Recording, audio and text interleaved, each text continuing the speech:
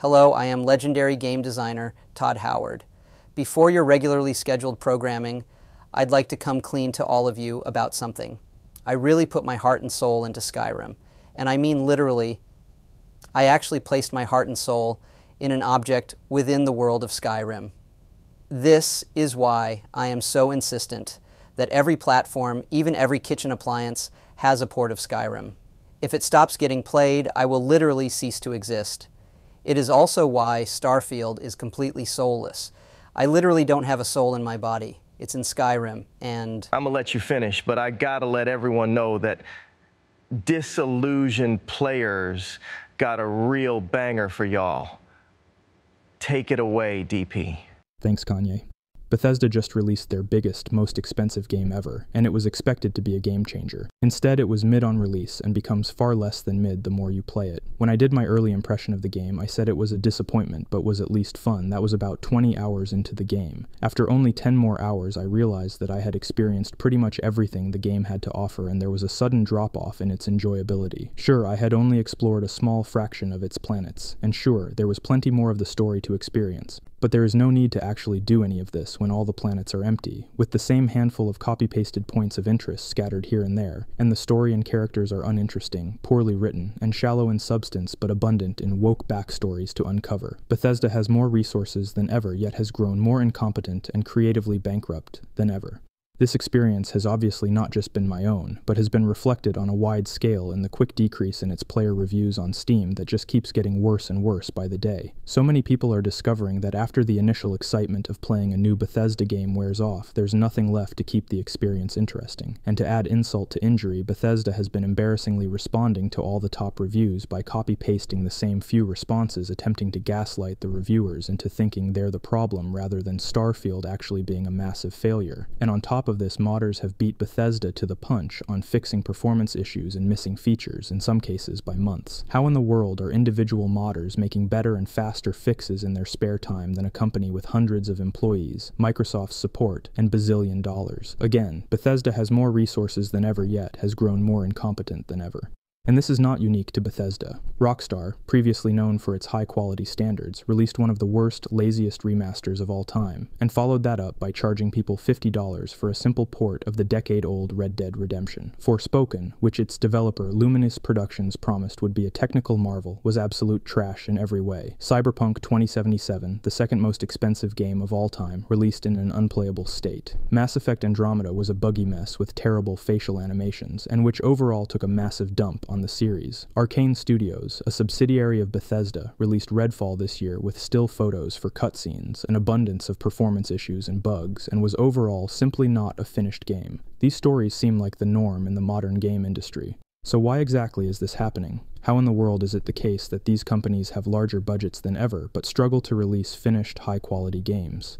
Well, there are a number of contributing factors. Obviously, there's the fact that quality standards among gamers have increased enormously, with the expectation of larger, more detailed worlds with photorealistic graphics. In 2007, it was acceptable not to have every object and NPC be interactable and every interior enterable. It was okay for every level to be narrow and linear, and for graphics to be somewhat blocky. It was acceptable for a game to be focused on one specific gameplay element, and you weren't expected to implement RPG elements like skill trees and branching dialogue options in every single genre. Developing a game has become a much, much larger task, meaning you need more hands on deck, larger budgets, and a lot more time. So then add into the mix the fact that those providing the larger budgets are not game developers. They are businessmen whose only interest is making as much money as possible, as fast as possible. They are the ones often setting the deadlines, and they are more often than not going to choose an earlier release date over a polished game. While putting money first is certainly a terrible approach when creating art, you really can't blame them entirely for not wanting to wait a decade for their investments to pay off. If games don't make a profit, you can't make more games. So to some degree, you do have to make some sacrifices to make your business model feasible. And of course, on top of this, most of the aforementioned games were also impacted by COVID, which only made the battle between time and profit all the more difficult.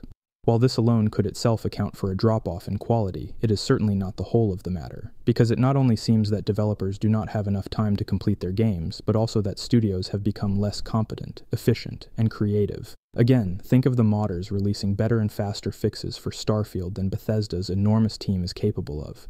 Well, I believe that there are three primary factors at play here that account for this. First, there's the damaging effects of poorly managed growth. Second, there's the negative influence of investors and modern workplace standards. And third, partially as a result of the first two, there is the crisis of competence.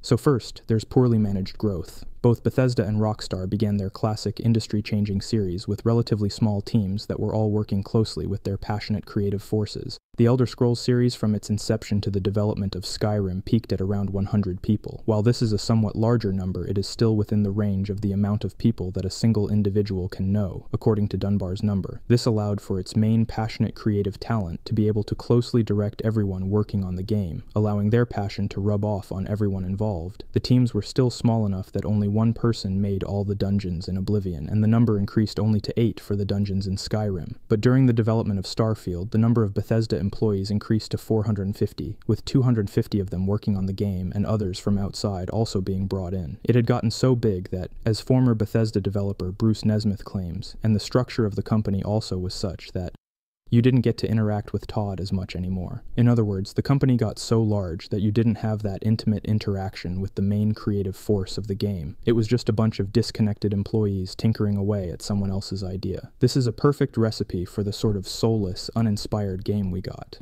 Grand Theft Auto was similar. GTA 3 had a team of just 23 people, and while the company did end up bringing on a massive amount of employees, with over 1,000 people working on GTA 5, the initial creative minds behind the series still successfully maintained a considerable influence for a time. In Jason Schreier's Bloomberg article entitled "Rockstar Games Cleaned Up Its Frat Boy Culture," the fact that they had managed to maintain an environment that resembled the initial 23 guys having a good time is highlighted as a negative thing. But a company run like a group of frat boys messing around is the only creative environment I could ever imagine producing great entries in the GTA series. The problem, though, is that it had gotten too big for that culture to be maintained, and with the announcement that they'll be turning into a sanitized, politically correct company, and with the departure of many of Rockstar North's central creative minds, it seems that its inevitable end has come. It is simply the case that for a creative project, you must either have a small team working closely with its central creative minds, or else its main creative minds must have both the power and ability to maintain an inspired culture among a large team that can express their ideas the way they picture them. In the latter case, it requires both directors with the rare combination of high creativity and exceptional leadership ability, and a company structure that is somewhat autocratic. This autocratic part is pretty much an impossibility in the West at this point for a number of reasons, but is actually closer to how many studios are run in Japan. Thus, in Japan you've got people like Hidetaka Miyazaki making extremely inspired games with an uncompromised vision that you simply don't see with AAA games in the West. Without hierarchy, you simply can't do it. You either have to be small enough for your main creative force to maintain influence, or else you'll get big and your company's culture will get diluted. Related to this is the second reason, which is the negative influence of investors and modern workplace standards. Let's return to the Rockstar example again to demonstrate this. Rockstar had a frat boy culture. You know who doesn't like frat boy culture? Women. But you know who Rockstar had to hire in order to comply with anti-discrimination legislation and diversity expectations? Women. Rockstar therefore had two choices: hire people who will hate working for your company, or change the company culture and inevitably sacrifice their creative vision. Rockstar seems to have initially chosen the former option, but of course that created problems. They had employees complaining about how the company was run, and this made its way to the media, which is of course a bad look to investors. The investors thus likely demanded that the company, which produces games that are intentionally offensive and appeals to males, restructure their company in a way that stops offending people and is appealing to females. In addition to this, investors have grown increasingly demanding concerning the politics that are expressed in both the structure of the companies they invest in and in the products they release. Thus, ESG scores. The biggest enforcers are the biggest investors who have their tentacles in pretty much every company in existence, BlackRock and Vanguard. This only exacerbates the problem of maintaining a culture that is focused on the studio's creative vision. Not only are they forced to hire people that may not be a good fit for the culture they are cultivating, but they are also forced to focus on adding elements to their games for political purposes instead of purely for the sake of improving the game's quality. The task of checking all the diversity boxes to ensure a good ESG score has become so cumbersome that many of the biggest games of the last 5 or so years have outsourced it to a consulting company called Sweet Baby Inc., which Griffin Gaming covers in detail in a video I'll link in the description. This company has done wokeness consultation for God of War Ragnarok, Spider-Man 2, Alan Wake 2, and many others, having been contracted by PlayStation, Xbox Game Studios, EA, Activision, Activision Blizzard, Ubisoft, Take-Two, Rockstar, Remedy, and Valve. They have quickly become a widely utilized service all across the industry, taking advantage of the high pressure from investors to propagandize video games. Not only does this decrease the quality of the games that are produced by running every asset, line of dialogue, UI and gameplay element, and so forth, through a filter that exchanges quality for woke propaganda, but it also adds more time and expense to projects to run every decision through them and implement their changes. But on top of this, there is an increasing expectation among modern employees that employers be less demanding and eliminate any sense of a power dynamic. This, of course, further prevents the needed creative hierarchy from being implemented, and thus decreases both the unity of the studio's vision and decreases efficiency. Though he's gay and probably part of the problem in many other ways, Tim Kaine is part of the older generation of game developers who understands this problem. In a YouTube video called Game Development Caution, Kaine provides 3 stories of working on games with the new generation of developers. In the first, he recounts how his older studios used to have a whiteboard where he would write tasks that needed to get done and the names of the people assigned to complete them. But when working with a team of newer developers, people threatened to quit over that system. They didn't like the pressure of having their name on the board for everyone to see. In the second story, Kaine asked to have a simple few lines of code written for his game's combat system. When it was added to the programmer queue, they estimated it would take a whole 4 weeks to complete. He pushed back, explaining that he'd written it before and it would only take about 45 minutes. Both the programmer and another employee then came in and yelled at Kaine for being so demanding. Kaine then said that he would just do it himself, which was rejected because his higher position would supposedly make his code untouchable, which I guess wouldn't be fair or something. He ended up having to accept that it would take multiple weeks to complete. In the third story, he explained that he and Leonard Boyarsky often get passionate about their ideas and start yelling out of excitement. This made the new developers nervous and they complained about it, requesting that their higher-up go and make them stop. The main creative minds behind a game are not allowed to take charge, instill passion, or hold people to high standards of efficiency. In order to create a more fair working environment, the people with real talent are not allowed to be favored or given command over others. This undoubtedly causes games to take far longer to make and dilutes their creative vision.